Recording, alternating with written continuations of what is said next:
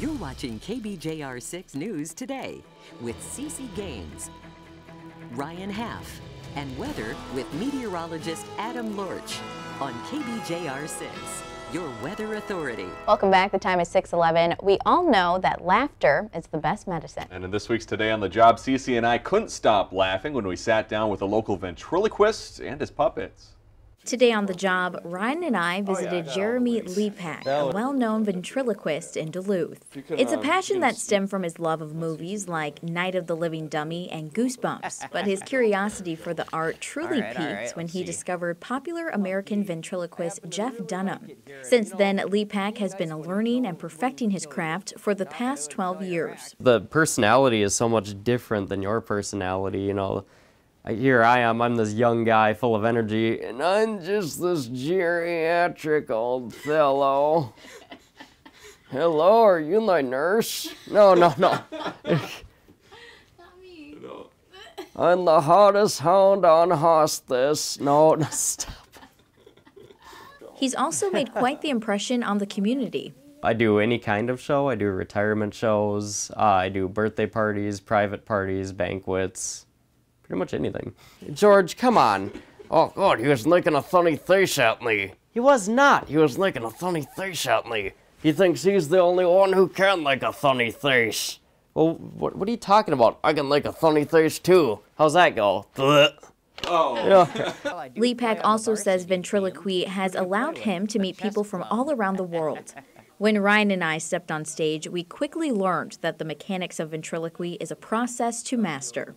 Ventriloquism is like substitute sounds, so there's letters you cannot do without moving your mouth, which is like B and P and M. So, you know, you close your lips when you do those. To do those, you do a substitute letter. So, for instance, for B, you do D, and you use your tongue to press like the back of your teeth on the hard palate of your mouth. So you do like a B kind of a thing. So, you know, doesn't bundle D, you know, things like that. For like letter P, it's a T. Same principle on the back of your teeth, so, you know, T. But when you're starting out, you're going to hear those replacement letters, and they're very obvious.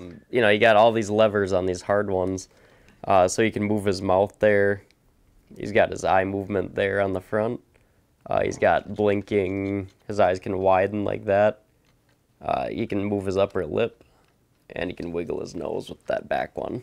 I'm getting kind of the headache up here.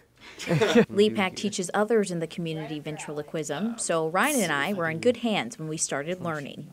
Yeah, the heads aren't attached. Oh, I'm sorry. Yeah, it's okay. He's just getting a chiropractic adjustment. I don't know why I'm like breathing hard. It's heavy lifting. Nary had a let lamb. That was pretty good, Sheldon. We'll work on it. Okay. Makes me laugh to see other people using them. Stop it, you're embarrassing me. Lucky. You're embarrassing me. Whoa! You won't be seeing these guys on stage anytime soon. Ryan and I enjoyed our time in front of an audience today on the job.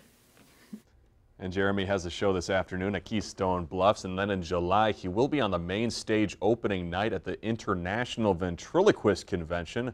We'll soon have a link set up on our website where you can learn more about his shows. And of course, you can always catch Today on the Job with Cece and I every Friday morning right here on KBJR 6.